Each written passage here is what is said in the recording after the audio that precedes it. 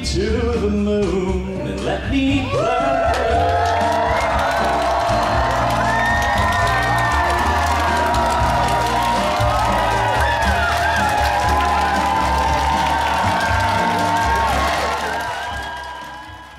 Love you too, babe. Call ya.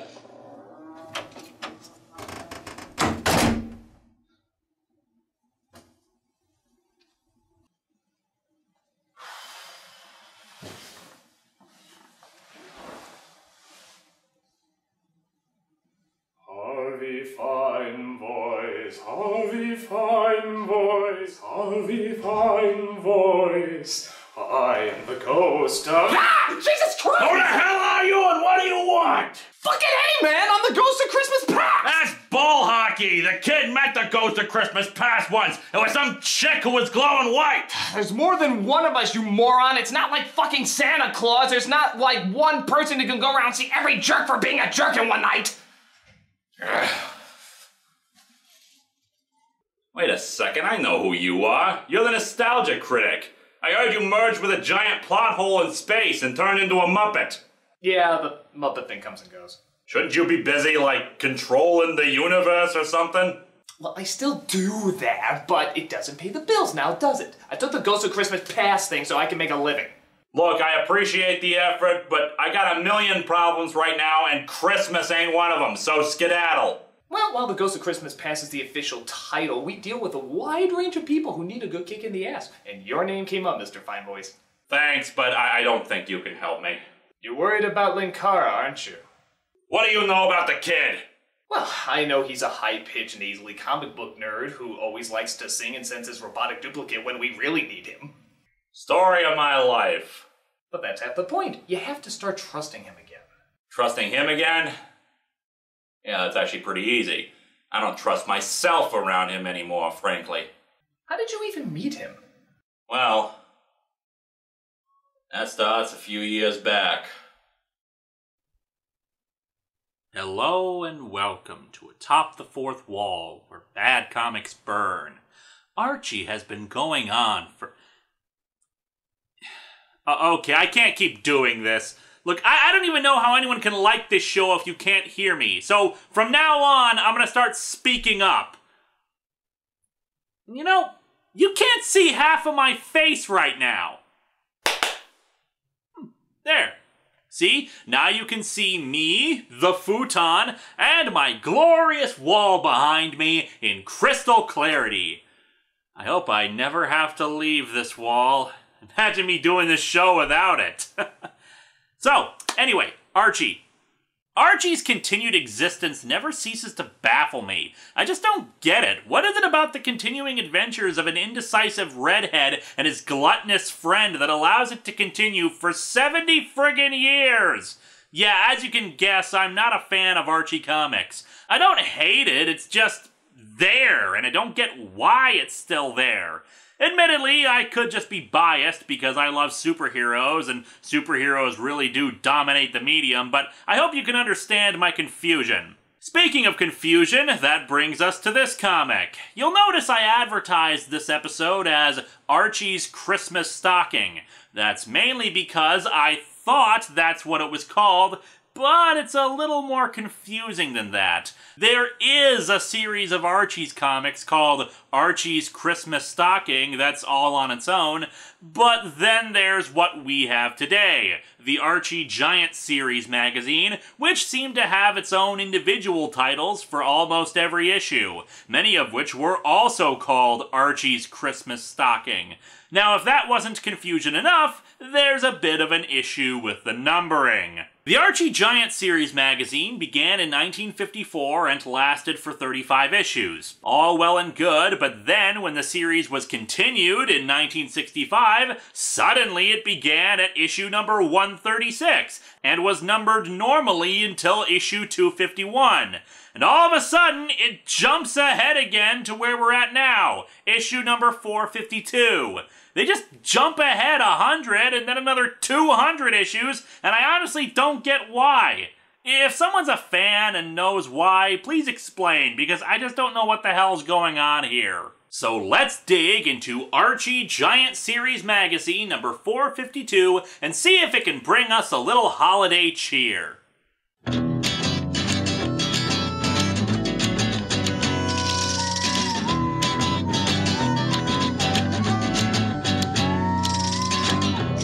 to Atop the Fourth Wall, where bad comics burn. Linkara's gonna teach you all a lesson you won't learn. Rusty, you're not the smartest. Liefeld, you're not an artist. Anyone who said a bad comic published, it can be your turn. Linkara, he's the man. But where's the birdie hat? Linkara, he has a magic gun. Where'd he purchase that? Coins, robots, Amazons, and trucks. Linkara.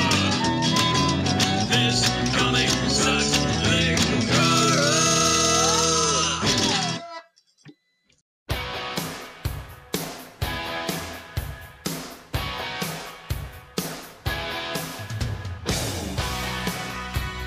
The cover's okay, featuring Archie hanging a bit of mistletoe over a doorway and some other guy, Richie, I think? How the hell would I know? Laying the moves on Veronica. Really, the thing that bugs me is that a third of the cover is taken up by the logo and tiny versions of the Archie characters inside of a stocking.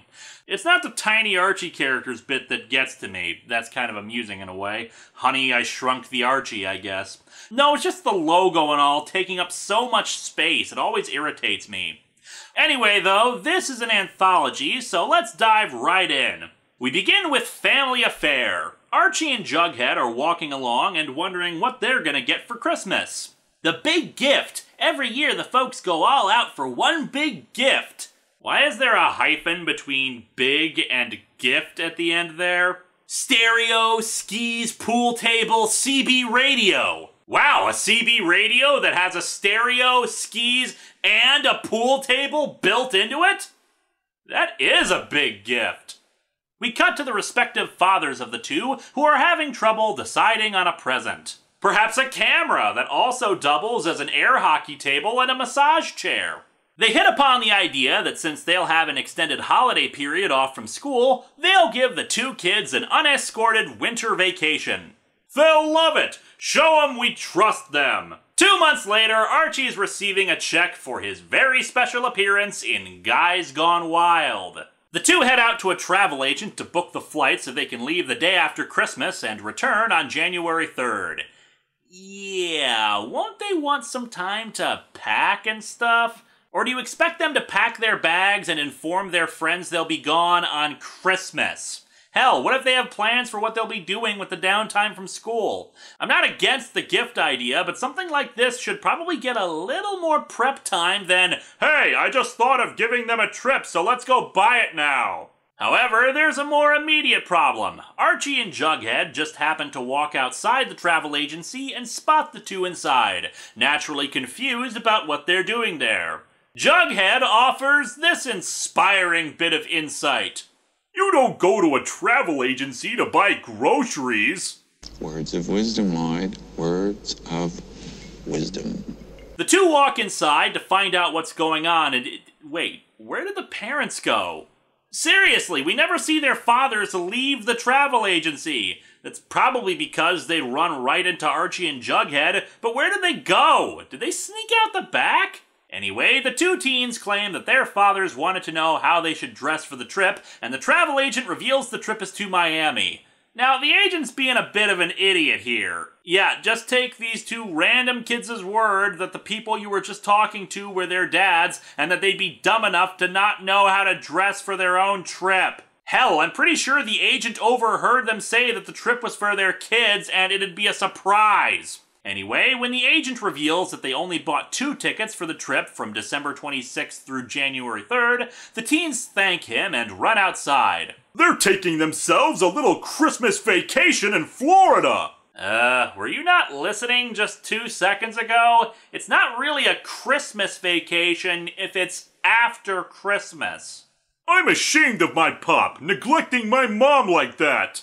Both of them! What a rotten trick, leaving our moms to do all the cleaning up after the holiday. While they're off enjoying themselves. Well, by gosh, my mom deserves a vacation too. I saved a lot of money last summer. Hey, me too! Hey, idiots, you want to actually confront your fathers with this information and see if they didn't get the blessings of their wives before you run in half-cocked with your money? I also just noticed that Jughead's earmuffs are plaid.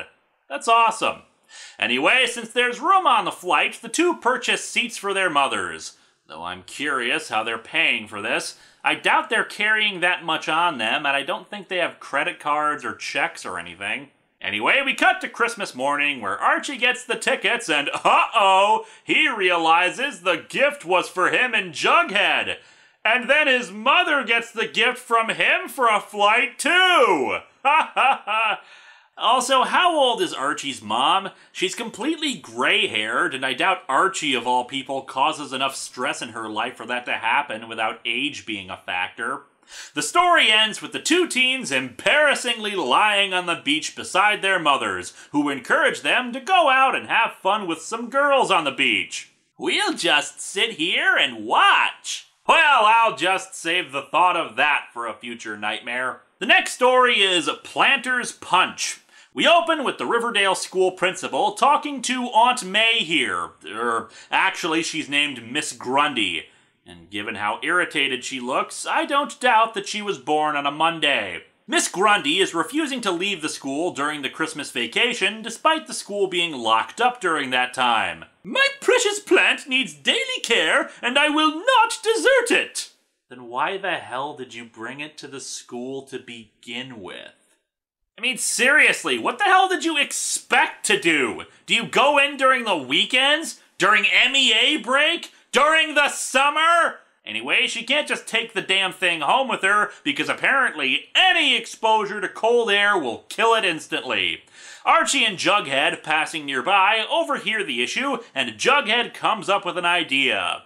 What would be more in keeping with the Christmas spirit than helping out Miss Grundy? Oh, I don't know, donating to a charity instead of vindicating her own boneheadedness? Since one of their friends has a hothouse that could store the plant, they figure they can move it there over the winter break.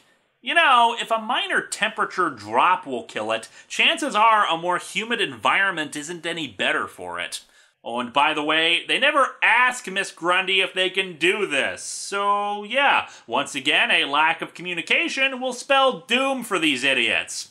Of course, they also have to figure out a way to get the plant to the greenhouse, but Jughead has the answer there as well. The father of one of their friends installs phone booths for the phone company. You're right, you did see one in my garage. It's a model they phased out. It was a big blue box with a lamp on top.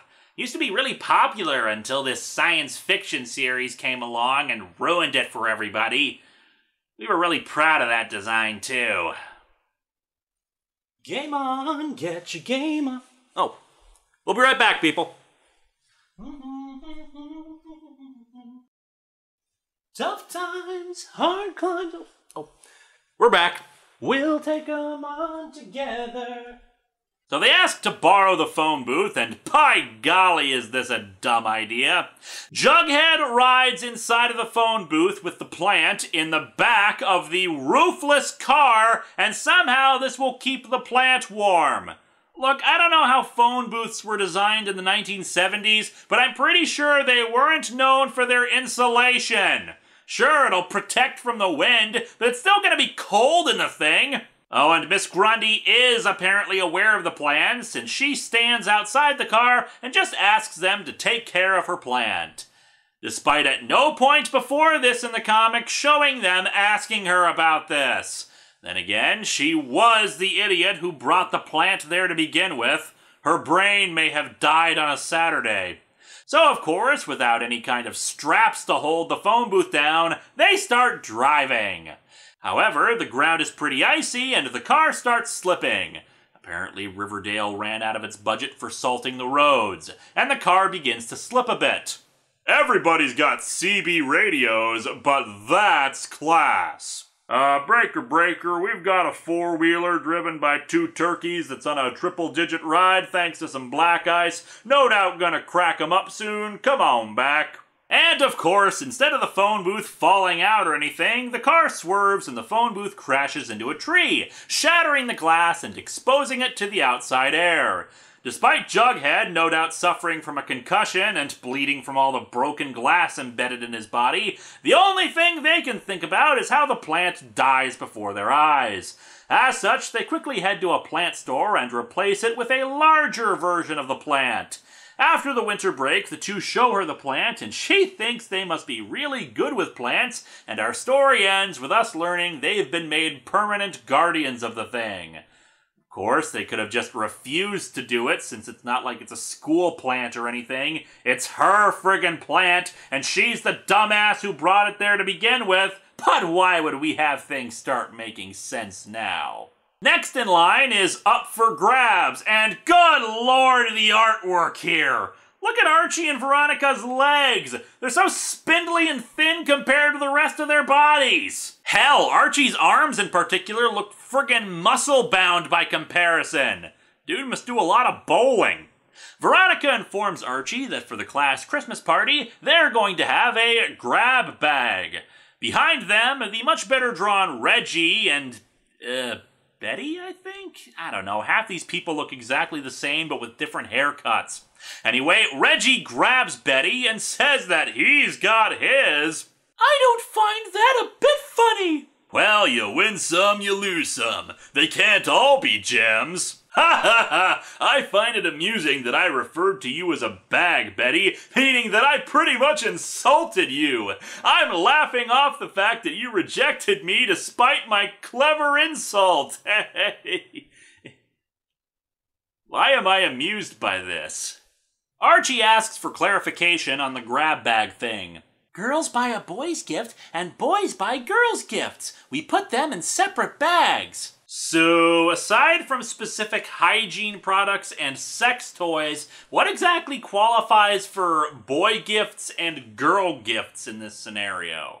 No gift must be worth more than $2. Well, enjoy the $2 gift certificate then. While Archie, Reggie, and Jughead walk out of school, they ponder what gifts they should get for the grab bag. Reggie suggests Mexican jumping beans. Some gal will grab the package. It'll move in her hand. Yuck! Reggie, do you need a lozenge? It sounds like you got something in your throat there. Oh man, she'll go through the roof! Yeah, it's, really not all that funny, dude. In fact, the prank will last all of 5 seconds, and then it'll be over. Kinda pointless, actually. And we cut to the Christmas party, where Veronica reaches in and pulls out a box with the jumping bean in it. It bounces inside the case, and in her shock, she shoves Archie, who falls into the nearby table and knocks off the punch bowl, which was no doubt spiked anyway to liven up the party if the Mexican jumping bean prank was the extent of the excitement in their lives. Jughead, in a surprising display of speed and dexterity, leaps over to the table and catches the punch bowl before it falls. However, thanks to physics, the liquid continues to travel and it pours all over Reggie, who's dressed like Waldo, and looks very bored by the punch splashing on him. Then again, maybe it's not Reggie, since we saw him in a different sweater earlier, but again, it's the same damn haircut. Plus, for narrative purposes, why the hell would it be anybody else? The punch falling on him somehow causes him to wrap his arms around a girl whose jealous boyfriend socks him so hard he goes flying out a window onto a conveniently placed sled and then into a tree.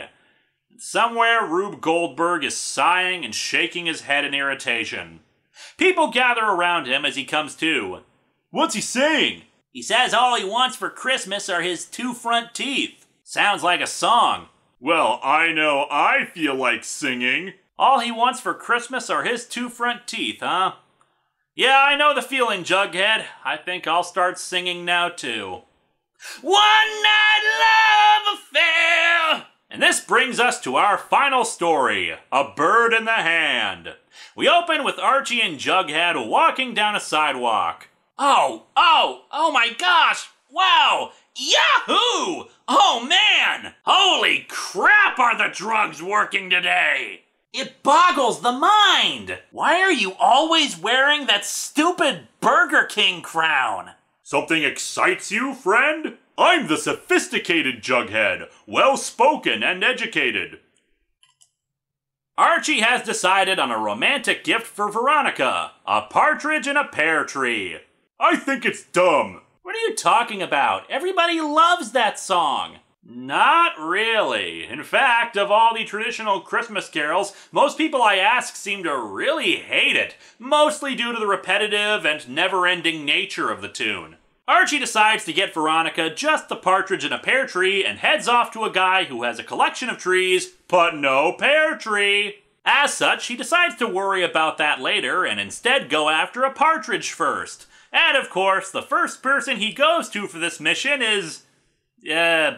Betty, the other romantic interest. What? Hell, even ignoring the love interest angle, why does he go to her for a partridge? I don't know, maybe I'm just not familiar enough with the character, but does she have a menagerie of various bird species she can call upon? Anyway, she misinterprets Archie and gets him partridge meat from a supermarket. I was gonna complain about the fact that the partridge looks too damn big, but apparently some partridge species do grow that large, so you win this round, Archie comic. Anyway, he tries to go to a pet store next. How about a grouse? Pheasant? Dove? Goose? Swan? Duck? Chicken? Sparrow? Cuckoo? A nice hawk? A vulture? Yes, we sell vultures, but not partridges. We're a very strange pet store. With the failure of acquiring a partridge, Archie must resign himself to an alternate plan. And so our comic ends with him revealing his present to Veronica, a parrot in a palm tree. Naturally, he could just explain what he had meant, or get like a canary in a Christmas tree. I doubt Veronica would know the difference. But instead, we must close with him looking ashamed while Veronica just is confused. This comic sucks! It's admittedly pretty harmless and goofy, but for a Christmas comic, it's decidedly un-Christmassy. Family Affair and A Bird in the Hand are the closest this thing comes to feeling like a Christmas special, since they revolve around getting gifts for people, but the stories themselves are really damn weak because of the characters acting like morons. Hell, in the bird story, Archie could have just decided to get Veronica something else, instead of expecting a parrot in a palm tree to satisfy the matter. It's amazing, though, how not Christmas this comic feels. Planter's Punch and Up for Grabs mention winter and a Christmas party, but there's nothing Christmas-y about them. Hell, Planter's Punch revolves around taking care of a friggin' plant, and plants just happen to be my issue here. In several shots of the stories, there's a considerable lack of winter present. We see them dressed up in winter clothing, but that only gets you so far. Hell, the winter clothes are the only indication that it's cold outside, since we don't see their breath or anything. I mean, we see several shots of bright green grass. What Christmas story features nice weather without snow? Garbage Day! Huh? No! That doesn't count! I don't know, there's just something about this comic that feels disconnected from Christmas. So, yeah, where the hell were you during all of that? I was doing what I had been doing for half a year by that point. Looking at a cemetery and not going in closer to see my son. Oh. Oh. Yeah. How old was he? It doesn't really matter. It's always too young. My wife left me after he died, and frankly, I don't blame her. Our son was gone, and I was a wreck. I hadn't done a concert in months, and I had barely spoken to her in all that time. The kid found me lying on the sidewalk when he was filming himself getting pumped up for his Amazon's Attack review and got me some help. Talked to a head shrinker, stopped drinking, went back on the lounge circuit. The kid saved me, really. I made sure to always have Charlie's back. Charlie? My... Linkara. Harvey, where do you think you are right now? I'm talking to the fashion-challenged critic who stopped getting dressed halfway into it. No, that's not it at all. But I do think my time is over now. Good luck, Harvey. Wait, what? What are you...